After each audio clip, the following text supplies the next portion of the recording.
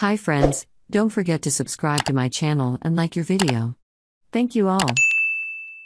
The best vehicle in Mitsubishi's lineup is the best new Mitsu in generations, but it ain't perfect. Despite our consistent preaching at the altar of minivan superiority, some folks still can't bring themselves to buy one. Fair enough.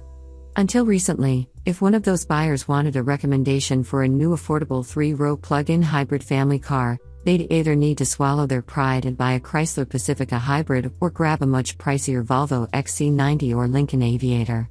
Now, in addition to the midsize Kia Sorento PHEV, there is a new Mitsubishi Outlander PHEV. The standard Outlander was a pleasant surprise at last year's SUV of the Year competition. A 2022 redesign brought the Outlander to the same platform as the Nissan Rogue, which contributes to a colossal improvement over the vehicle it replaced.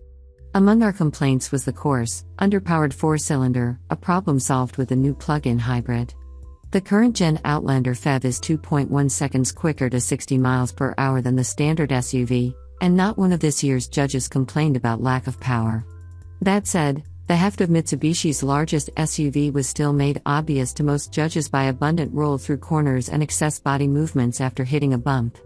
There was dissent, though. Digital director Eric Johnson acknowledged the softness but called it well controlled, and Detroit editor Elisa Priddle called the Outlander fun and nimble.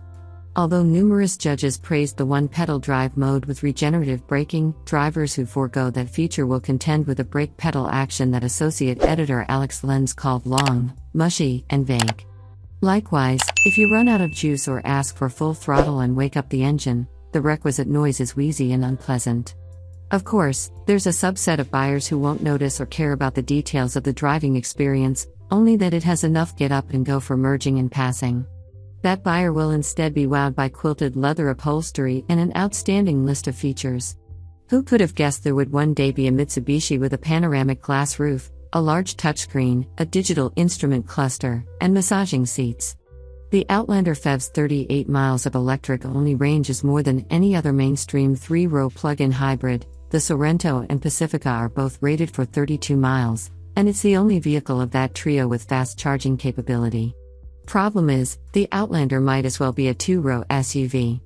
The rearmost seat is so cramped it qualifies as disingenuous to Mitsubishi's customers, Lenz said, and SUV of the Year guest judge Gordon Dickey noted the seats and headrests are really awful. None of this leaves the Mitsubishi totally down and out. The electric range is great and feature content exceptional. But if you absolutely need a 3-row plug-in hybrid that it's in a minivan, the Kia Sorento offers better packaging and similar features at a competitive price point, and that SUV delivers a much better driving experience.